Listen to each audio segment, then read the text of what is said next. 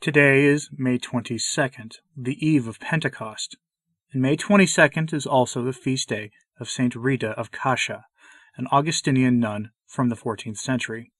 She is the patroness of impossible causes and hopeless circumstances because of her difficult and disappointing life. Her life was one of struggles and overcoming difficulties, and in so living, she became God's instrument to do remarkable works, not only while she lived, but now also as a saint in heaven whose intercession is sought by the laity for their own seemingly impossible and hopeless situations. St. Rita was born Margherita Lotti in Roccaporena, Italy, in 1381. There's an interesting story from her infancy. It goes like this. The day after her baptism, which would have been within a week of her birth, Rita was surrounded by a swarm of white bees, which went in and out of her mouth without hurting her. Rather than being alarmed, her family believed she was marked to be virtuous and devoted to God. At an early age, St. Rita begged her parents to allow her to enter a convent, but was instead arranged to be married to a rather wicked man named Paolo Mancini. Young Rita became a wife and mother at an age that, well, I have to describe rather delicately here. She was 6 years younger than the typical modern college freshman, we'll say. Anyway, one of her great struggles in life was that her husband was a man with a wicked temper. In anger, he often bestowed various evils verbally on his wife as well as materially. He was also known to pursue other women and had a great many adversaries. But his story does not end on a wicked note because Rita's influence over him eventually led him to be a better man. She was a critical instrument used by God for his interior conversion. He even renounced a family feud between the Mancinis and another rival family. Unfortunately, the feud between the other family and Cascia family grew turbulent, and one of Paolo's allies betrayed and, sent him to meet our Lord in his judgment. Rita married Paolo in obedience to her parents, despite the convent being the deepest desire she had. She put aside her own desires of the deepest kind, the most holy kind, in obedience to her parents. It's fascinating. She had 2 sons also, whom she loved deeply.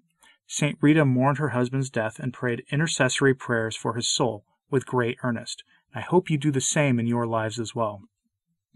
Rita's 2 young sons, in keeping with the vice of the day, spoke of justice and getting even.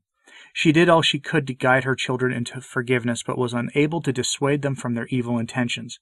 Prayer was her only hope. She pleaded with God that he would prevent the evil swelling up in their hearts, or to allow her sons to die before they had the chance to commit a mortal sin, or to quell that evil growing in them. Because if they, died in a state of mortal sin, they would go to Gehenna. God granted her prayers. Both of her sons became afflicted and went to their judgment, in as far as any mortal man can tell, in a state of grace. God intervened and prevented them from following the evil path of their father. After their passing, St. Rita was all alone in the world and sought again to enter the convent, as had been her desire from childhood. She was turned away because of her family's association with the chaos in the secular world. Some of the sisters living in the convent were family relations of the men who were responsible for bringing down St. Rita's husband. To maintain peace in the convent, she was denied entry. St. Rita, again facing crushing disappointment and yet another impossible situation, had recourse to prayer and the intercession of the saints.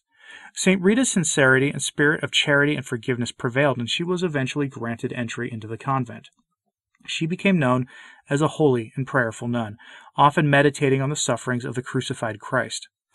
Remember, she is the patron saint of impossible causes. Here is another miraculous account from her life. One day, while praying before a crucifix, St. Rita received a visible wound on her forehead. This was a mystical yet visible mark, a stigmata, of our Lord's wounds from the crown of thorns, symbolizing St. Rita's unity with Christ and his sufferings. She also enjoyed many mystical experiences with Christ during the 40 years she lived in the convent.